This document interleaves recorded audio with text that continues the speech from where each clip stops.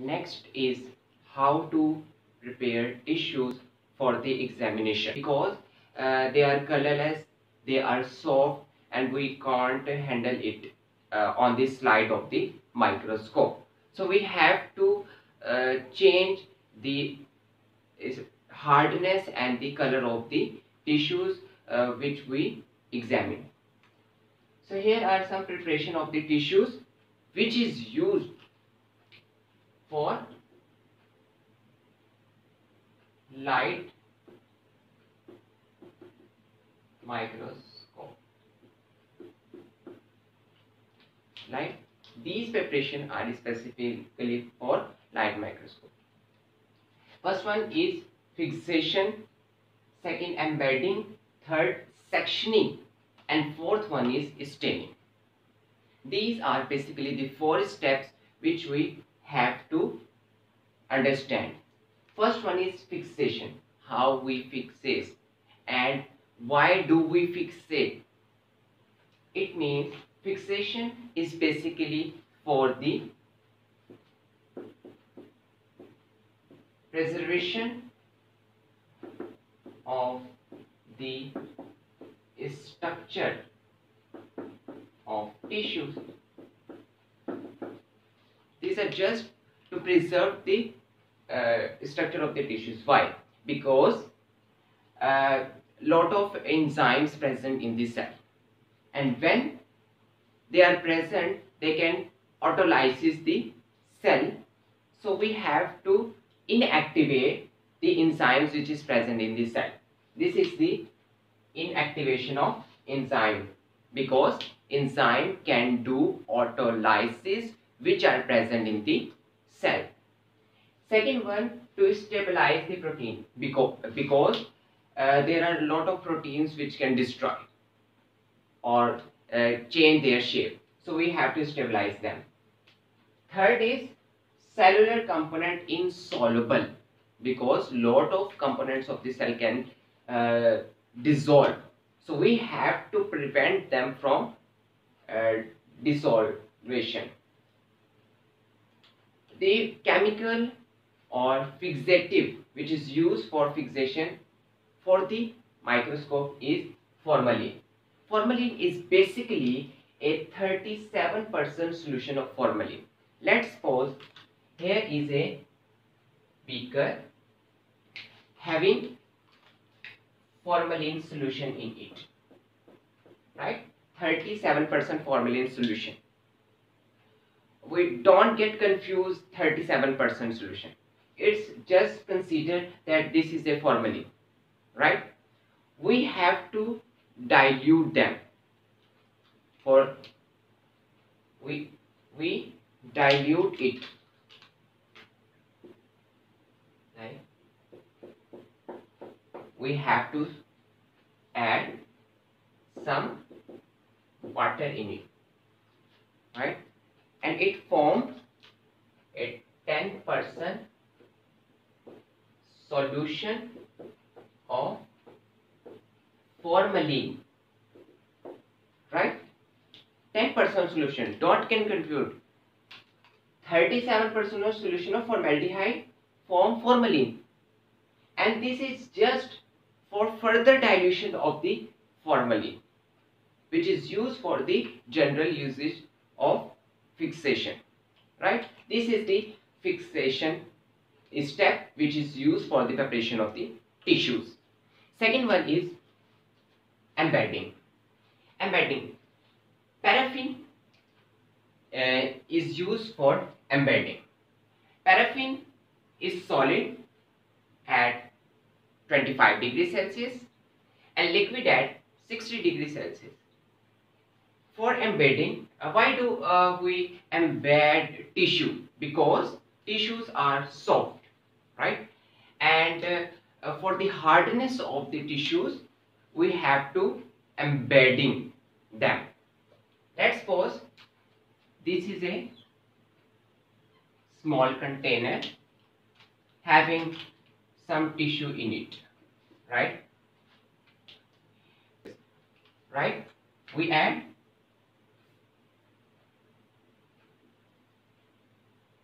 paraffin wax in it.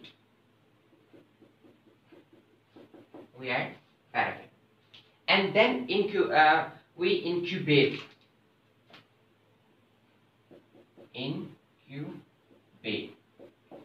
at 60 degrees. It means we take this beaker and put it in oven for several hours at 60 degrees Celsius. It gives an advantage that lot of paraffin which is in the liquid form get infused into the tissues, and after incubation we take this beaker from the oven, and then now after that beaker from the oven, and then now after that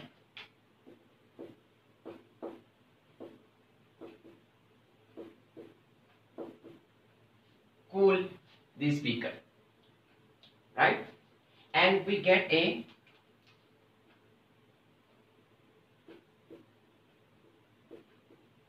solid cube like paraffin wax cube in which tissues are embedded, right? Tissues are embedded. This is a cube like solid cube. Now we have to section it one by one, and we get different section or thin slices of the tissues. Next, third step is the sectioning, means cutting of this cube into several pieces. For the cutting of this block, a machine which is called Microtome is used. This machine is helpful for the cutting of this cube, and this machine cut this cube, right? Here is a cube, and in it there is a tissues, right? This machine cut this tissue into several pieces having different tissues in it. The thickness will be 3 to 10 micrometer in thick, right? And the last stage, but before we staining, we put these pieces on a slide. This is a slide, and we put these pieces on it, right? And here is some tissues which is shown by black color. We then put this slice into the oven and then incubate or dry. After dry, it means when we put it into an oven, these tissues dry, it means moisture removed and fixed into the slide.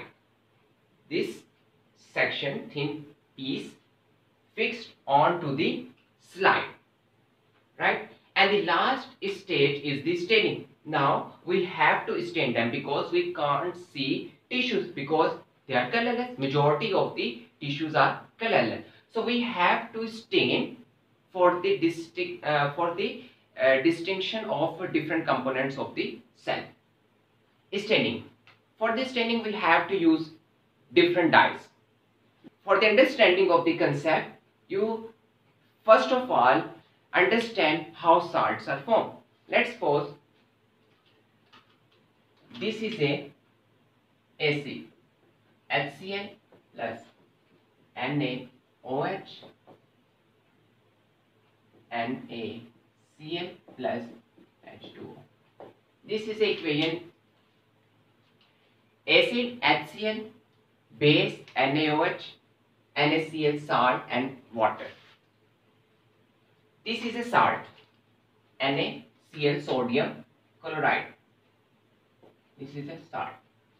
Sodium Na positive, Cl negative.